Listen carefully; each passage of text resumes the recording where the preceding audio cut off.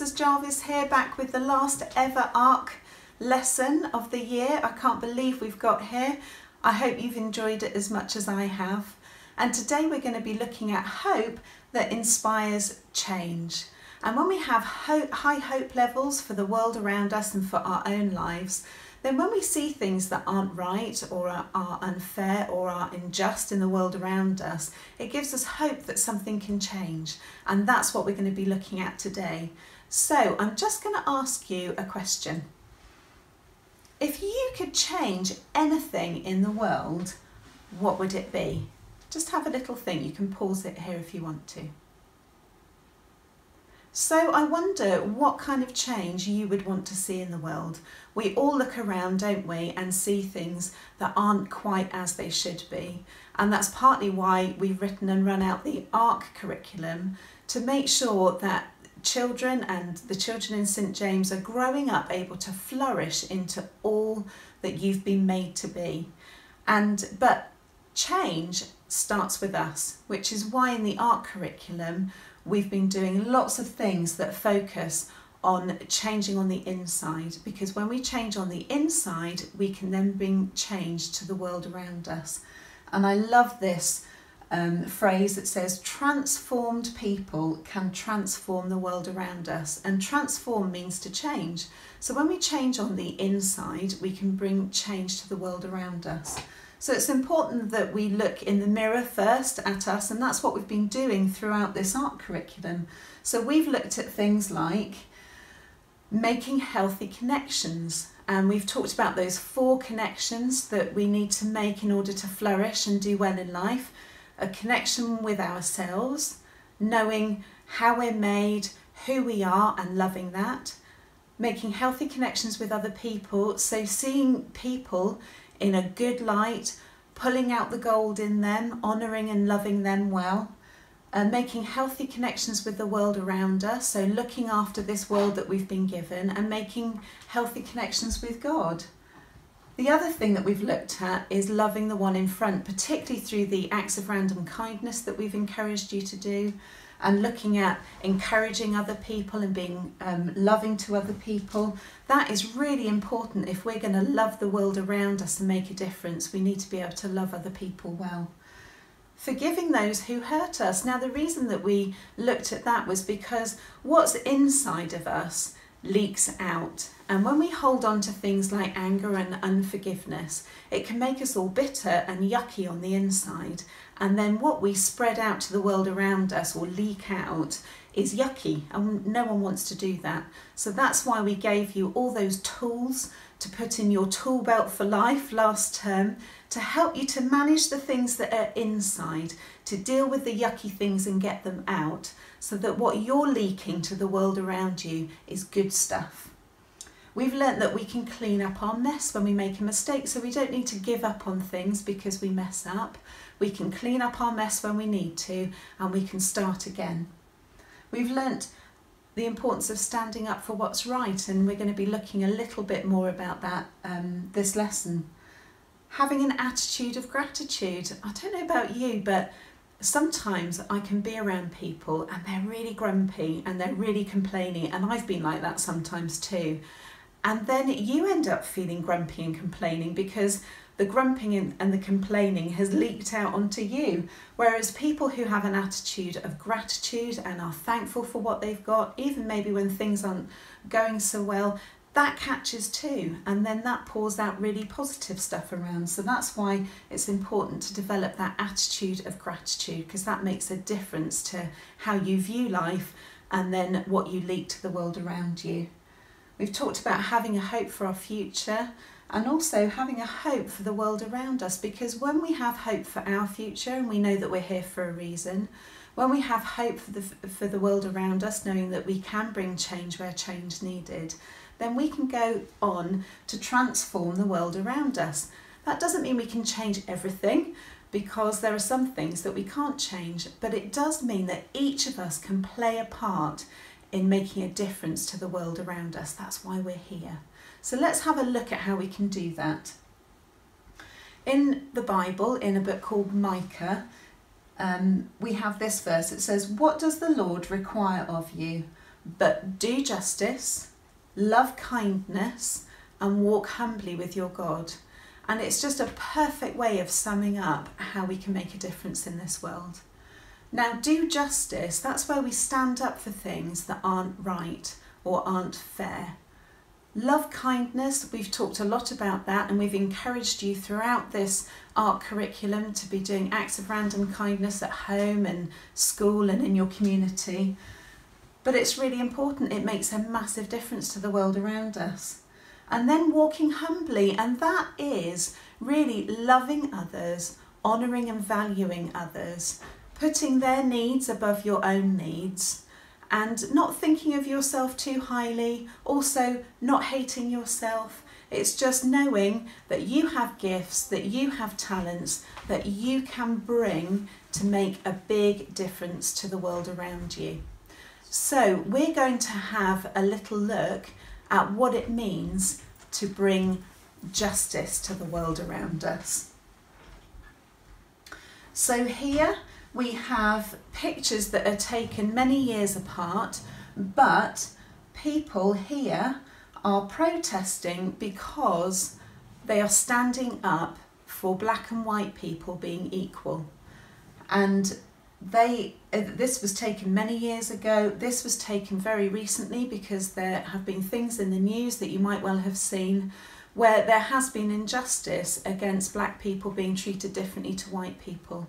And people are standing up saying, no, that's not right, and we're going to do something about it.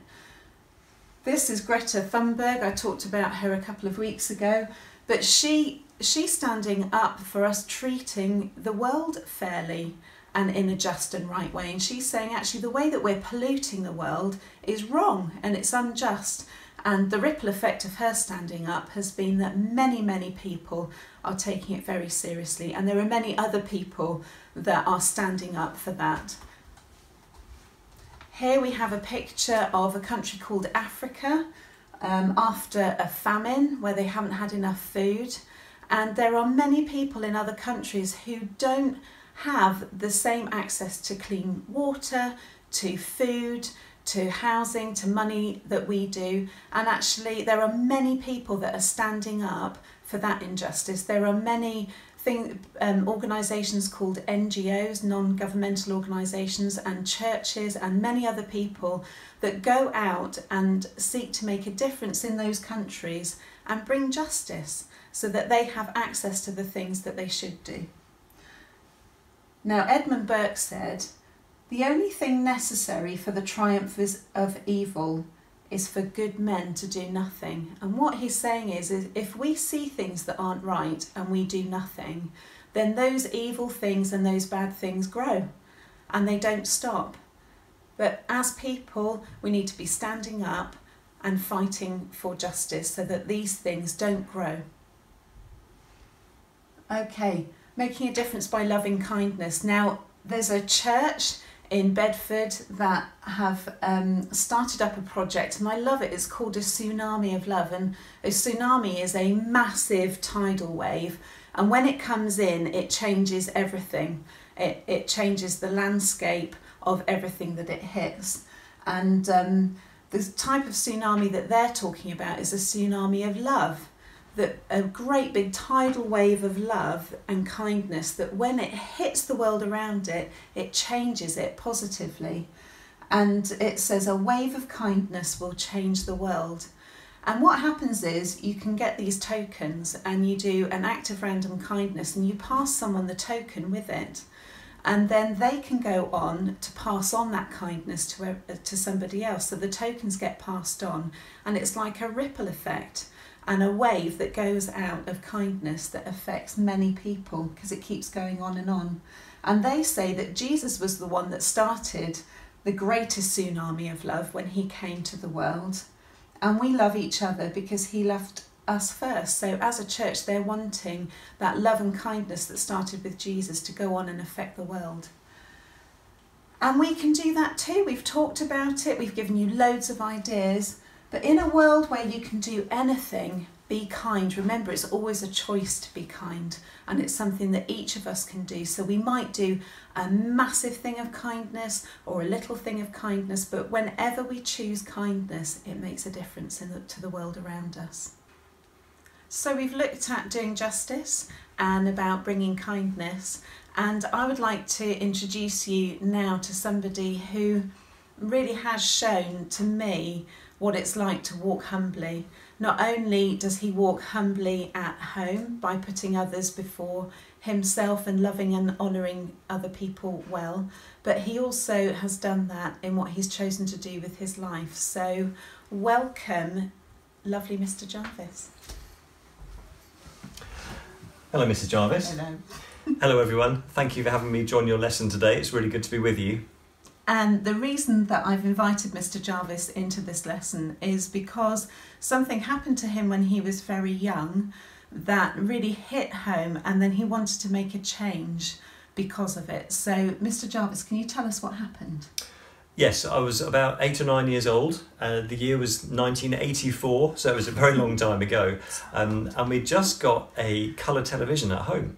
And what we saw on the TV, on the news, were very shocking images of a famine in a country called Ethiopia in Africa. And a famine is where there's a great shortage of food. And in this particular famine, there were many, many people dying, men and women and children and babies who were dying of starvation. And it was there, right there on our TV screens. And I remember being so shocked at the injustice. It just didn't seem right that I could be at home warm and comfortable and with as much food and water as I wanted, and yet there were other people living in such terrible conditions. It just seemed so unjust. So what did you do? What did you try and do to bring some kind of change to the situation? When I was much younger, I think I mainly did fundraising. So I decided I wanted to raise money for charities and organisations that would try and make a difference and trying to help people in those kind of situations where there was greatest need. And then as I got older, I decided I wanted to train in areas that would help me make a difference as well. So what's that look like then?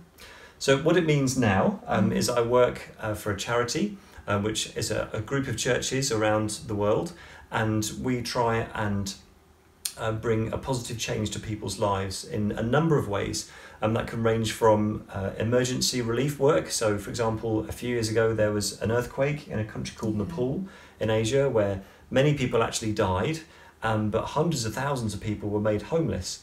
And what we tried to do was help people rebuild their homes and provide them with the resources to set up small businesses so they could make money to buy themselves food. And then a longer term thing that we did, which in India is a farming project where we help farmers and work with farmers to make positive changes in what they do so they can grow more and more crops and more healthy crops so they can raise more money and pay for things like sending their children to school, paying for medical bills and improving their lives that way.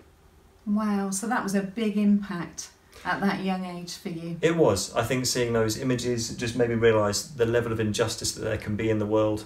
And actually what I've learnt is that one small change can still make a difference in someone's life. There was a lady called Mother Teresa who worked in Calcutta, which was a city in India where there were many, many poor people. And she did lots of work supporting people who were living in very difficult conditions, thousands of people. And a reporter from a news station once asked her, he said, "How is it you can make such a difference? What do you do?" And she said, "You love the person in front of you. You just start with one and it goes from there." Wow, that's fantastic. So helpful. Thank you for Mr. Jarvis for coming in. Thank you, everyone. Bye-bye. Super. Isn't he great? You can see why he's my favourite. So we've heard here about how Mr. Jarvis and the work that he does makes a big difference. But you know, whatever we do, wherever we are, we can make a difference by loving the one in front, just like Mother Teresa said. And we can be a megaphone of hope and love to the world. We can be the change that we want to see happening around. So when we do see things that aren't right or are unjust, then we can do something about it. And that might be something like standing up for someone who's being mistreated.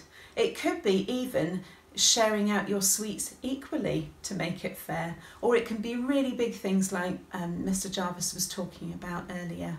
But we are here for a reason, we are here for a purpose, we are here and we can make a change and we can make a difference. So I'm going to encourage you to be amazing, to make good choices, to think about the things that we've been learning during this curriculum, to use the tools that we've given you in your tool belt of life to bring change on the inside and change on the outside. You are all kinds of amazing.